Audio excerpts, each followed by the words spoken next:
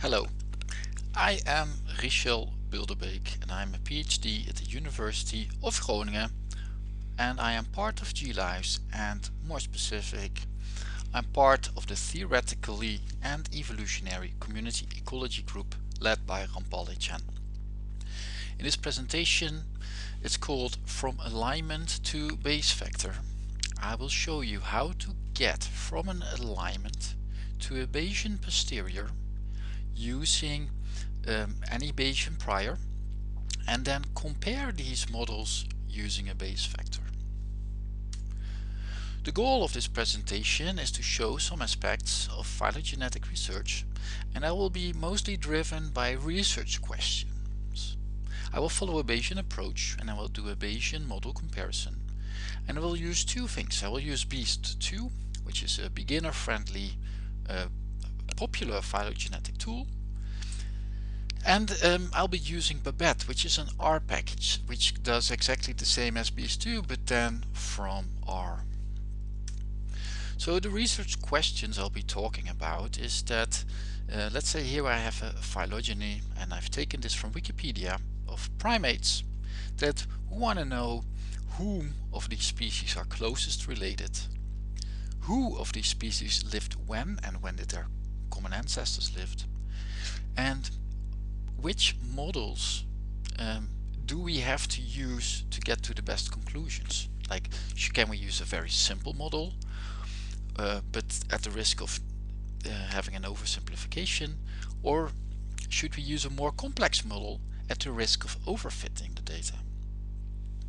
The first research question I'll be answering is whom are closest related. So the Wikipedia page is very clear-cut about this. They say that the Siamang is always the outgroup of the other four taxa, but is it really that clear-cut?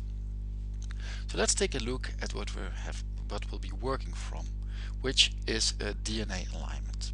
So I'm using a DNA alignment called primates.fast. It's a FASTA file, and I've taken this from the Beast2 website as an example. They put it there as an example alignment file, and this is how it looks like. So here we have the 5 taxa.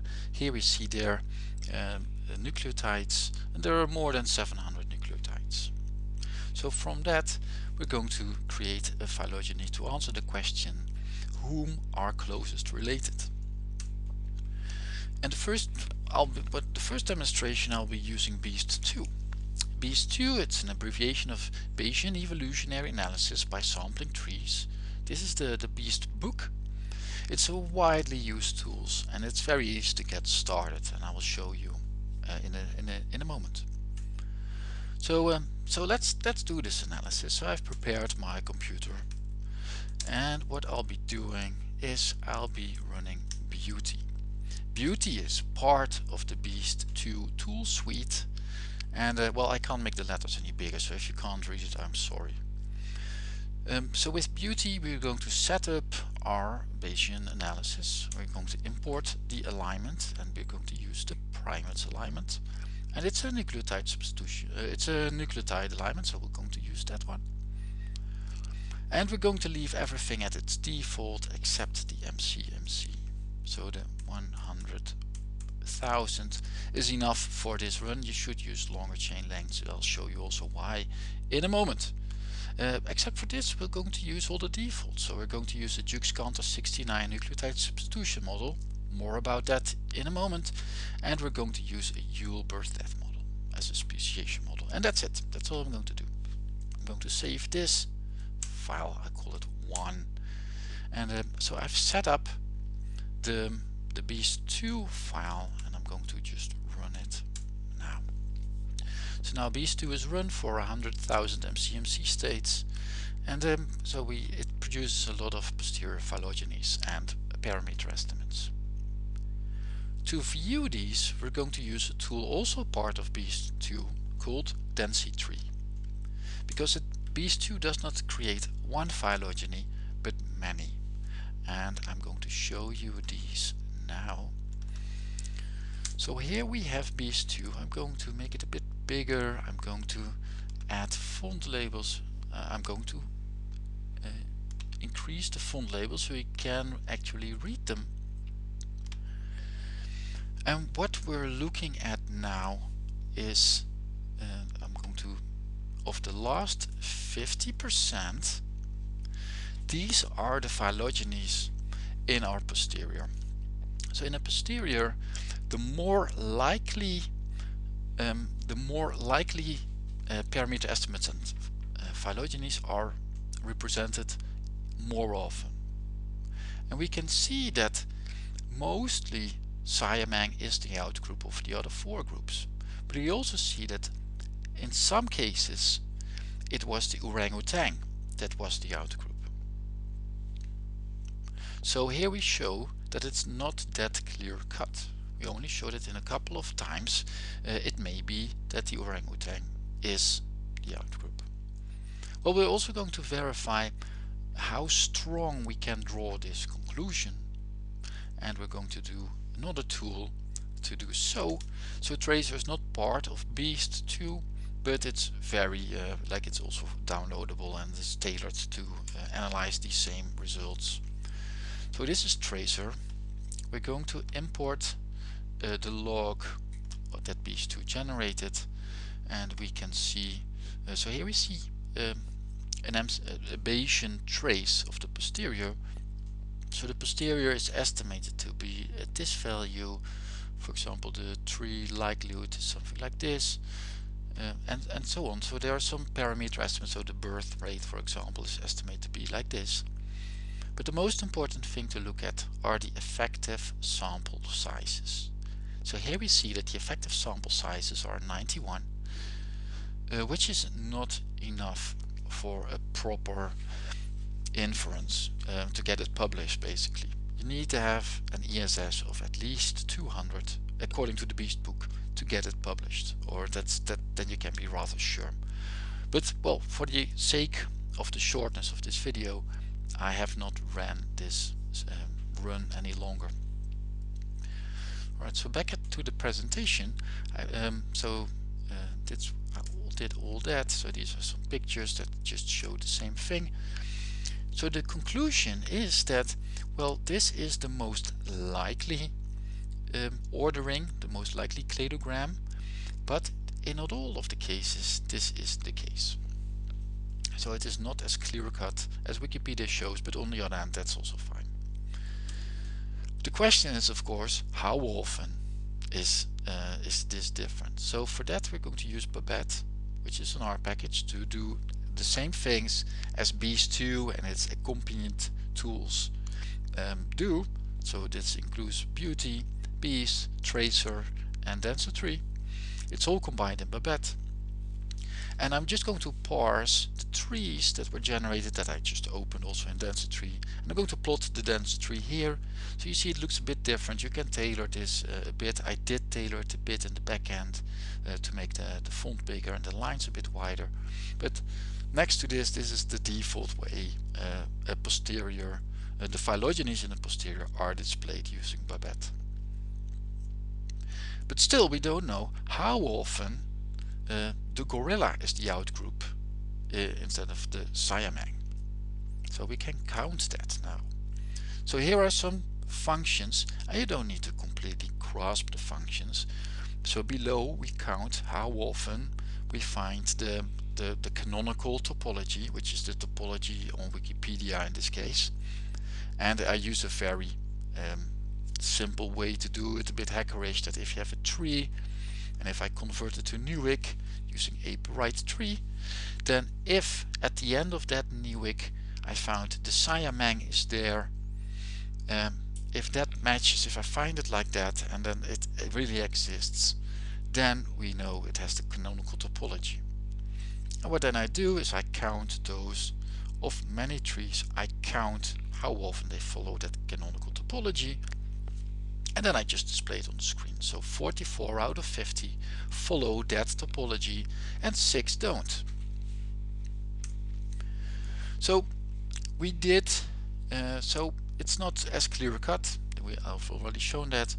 The effective sample size is below the recommended 200, so you should use a longer Beast run to get it published. All the nodes don't have a date, so we don't know what happened when. And we used a very simple nucleotide substitution model, Duke's Cantor 69, and we used a very simple speciation model, the Yule model or the pure birth model. Well, we can do this same analysis only using babette, and I'll show you here now. So actually this is already everything. So you need to call babette run on your FASTA file. The MCMC I've created it here. I've used the same chain length as I've just showed you. I'm going to use only the last 50 trees, and from that I'm going to count the canonical topologies. This has a different random number generator, so there is a different value coming out of it, but this is just fine. It's to show you how easy it is to use babette only. So the next research question is, who lived when? So we have our cladogram here, our undated phylogeny, but we don't know when the humans and chimp split up. Let's say we're interested in finding out when the human and chimp had their most recent common ancestor. So what I'll be doing is I'll be assuming that all these 5 primates, they have a crown age of 17.58 million years ago. I took this from an article from Purvis in 1995, but you can use any value, of course. It's just an example. So I'm going to show you how to do that now. So I'm going to use, first I'll be cleaning up my files again. So I'm going to remove these files and I'm going to run Beauty again. So with Beauty I'm going to set up the same alignment, which is nucleotides. I'm going to use an MCMC chain length of 100,000, and now I'm going to add an MRCA prior, most recent common ancestor prior. I'm going to use all groups. I'm going to label them, I'm going to call them all, and I'm going to set that the age at when they that this crown age is normally distributed with a mean of 17.58 million years ago, and I'm going to use a very narrow standard deviation on this. Right, now I'm going to save it again. I'm going to call it 2 because it's our second research question, and now I can run beast 2 again on that Beauty input file, and here we have our results. So let's take a look at the density now, because there's a new posterior generated. We're going to load that posterior, and first I'm going to increase the lines width. I'm going to increase the label size so you can see it. I'm going to add a grid so you can see at what time happened when, and I'm also going to increase the font size here so that you can see when everything happened. So what we can see is that the human and the chimp, their common ancestor, lived around 6 million years ago. So that's nice and dandy, and now I can use tracer if you really want to show that the effective sample sizes are again not high enough. And let's take a look. The effective sample sizes are a bit lower now, but so you should run a longer run. So these are the pictures. I could show the trace again, but the most important thing are the effective sample sizes are still low. So now we're going to, but we still don't know from our data. We eyeballed that it was approximately 6 million years ago, but we want to calculate it from the data. So we can calculate that. So I create a function called get divergence time of a tree, and I'm going to look for the labels human and chimp, and then I calculate the distance between the nodes, and I divide it by 2 because I want to find the crown age, the time in million years ago, not the evolutionary distance. And then I simply, of multiple trees, I just accumulate all those divergence times. And so if you parse the trees using babette and you take only the last 50 ones, because that's your burn-in, you take the mean of those divergence times, you get 6.16 years ago as a mean age that their common ancestor, that the division between the two species started. Of course, you could use the median or any different value. You can make a histogram of this, but this is how you can do it. So the effective samples are still below 200, and we use a simple site model and speciation model again. Now I'm going to show you how to do this complete analysis within babette.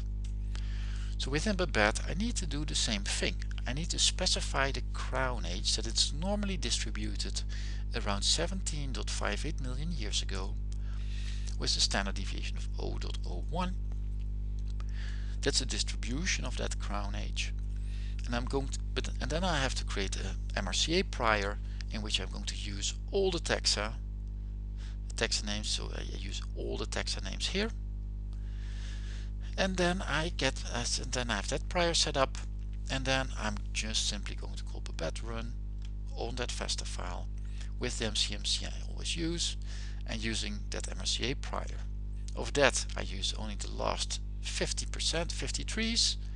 Of those things I get the divergence times, and then I take the mean from that, and then I get more or less the same value. So this is easy. So the next research question is, which model should we use? Because up until now we've used the Jukes-Cantor 69 nucleotide substitution model. So if we have our 4 nucleotides here, the Jukes, they have rates in which they can mutate to one another in time, and the Jukes-Cantor 69 model assumes all those rates are equal. Whereas the GTR is at the other end of the extreme. It assumes that all rates, they can be different. So if we do our inference, then we know that the GTR model will always arrive at a better fit of the data, because it has more degrees of freedom to do so. But we should somehow take into account that the GTR model is also the more complex model. So in other areas you have the Akiyiki information criterion, the AIC. You have of course, but we also have the Bayesian information criterion, but I'll be using the Bayes factor to take that into account as well, and that works awesomely. So I have to repeat, so I'll have to spell this a bit out. So this is Bayes' theorem, in which we have the likelihood multiplied times by prior divided by the marginal likelihood is our posterior. Our likelihood is what we know at the moment, or what we assume at the moment to be the case. Our prior is our assumptions, and the posterior is our updated belief.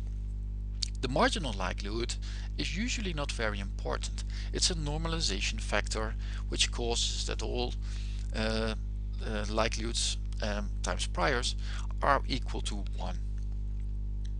It's a normalization, and it's very hard to calculate as well.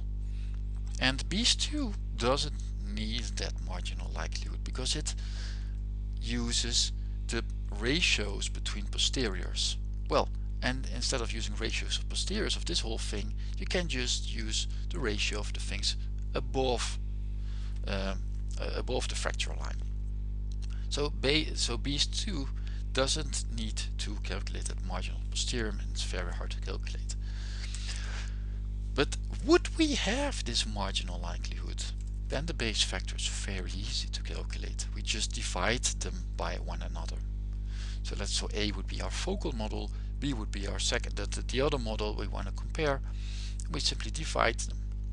The cool thing is that if you have a more complex model, the marginal likelihood dilutes the likelihoods more.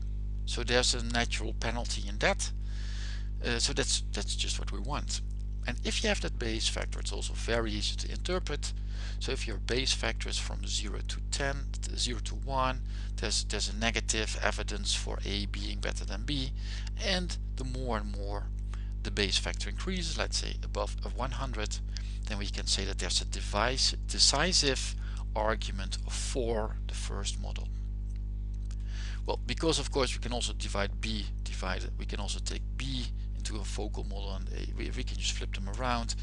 So if we have a negative base factor, let's say 0.00001, which is very small, then we can say that it's decisively at the advantage for the other model. So if you have very small base factor, it means that the evidence points to the other model, and if it's less than 100th, that means that there's decisive evidence for the other model. So to estimate the marginal likelihood, recently a paper came out by Maturana et al. And they use, so there are multiple ways to estimate that marginal likelihood, and here they use a nested sampling approach. That's the approach they call it. And it's very cool because it's already added in Beast 2. So I'm going to show you how to do this in Beast 2. But first I'll be cleaning up all the files I'm not needing. And then I'm going to run Beauty again, because Beauty not only helps you to set up the model, but it also has a package manager. You go to File, you're going to Manage Packages, and you will need to install the NS package. So I already installed it. If you don't, you click here and it's installed. It's very easy. And what I'll need to do, so I'm going to import the alignment, which is a nucleotide alignment. I'm going to set the MCMC to 100,000, and that's all I can do. There's no so Beauty does not provide for an interface for the nested sampling package, so I'm just going to have to save it. I'm going to call it 3 because it's our third research question. But I will also, because we'll be doing a model comparison, I'm also going to use the GTR model. So I'm going to set it up with a more complex model, so I'm going to call this GTR. And to make it more symmetrical, I'm just going to call the GC69 model, so I'm going to save it as, I'm going to save the GTR model as GTR, and I'm going to save the JuxCantor69 model as JuxCantor69. How original of me. I'm going to delete the 3 XML file, and here are our XMLs, and we need to modify those by hand. That's not very complex to do. Basically in my presentation I've set up the line at the wrong slide, but let's do it here. So you need to modify a line with this code, because we'll have to modify it. So I'm going to put, so this is what I need to add at the right spots. So the JuxCantor69 models, this is the XML, this is how it looks like, and I'm going to replace this line by this line, so it uses the nested sampling approach, and I'm going to do the same for the GTR model here. So now I've modified both XMLs, and now I can use Beast2 to run those. I'm going to use Beast2 on the JuxCantor69 model, which uses the nested sampling approach. You can see, if you would scroll up, you can see that it uses the different package, and here is our marginal likelihood of the JuxCantor69 model. I'm going to put it in a file here. This is the marginal likelihood of the JuxCantor69 model, and now I'm going to do it for the GTR model as well. GTR, and we'll copy paste it. Yes, I'm going to overwrite all the files because I'll be only using the marginal likelihood, and just copy paste those here. So this is the marginal, these are the marginal likelihoods, and we can already see that the GTR model has a way higher marginal likelihood, and this is a decisive difference. So we can already see from here that it differs about by a factor of 100. This is a natural log, but still this will be way beyond this magical value of 100. sometimes. So I put the same figures here, and these are approximately the same values. We see that the difference is e to the power -125, which is a decisive support for the GTR model. So the Jukes-Cantor 69 model, you can safely say that it was a simplification, and you should use the GTR nucleotide substitution model in this case. Well, again, I can show you in Tracer what the effective sample size are, but they will be even less than the recommended 200. Also, the setup of the nested sampling setup was also too short. And we've only compared two models, and these were only nucleotide substitution models. We can also compare speciation models. We used the Yule model now, but we could use also a birth death model, for example. And so we can do a more thorough analysis. And you can see that I already had to do a lot of different things in my terminal and using all the tools and clicking everywhere. So Babette can help out here as well. So when you use Babette, it is very simple to do so. Instead, now we have to use a different MCMC object.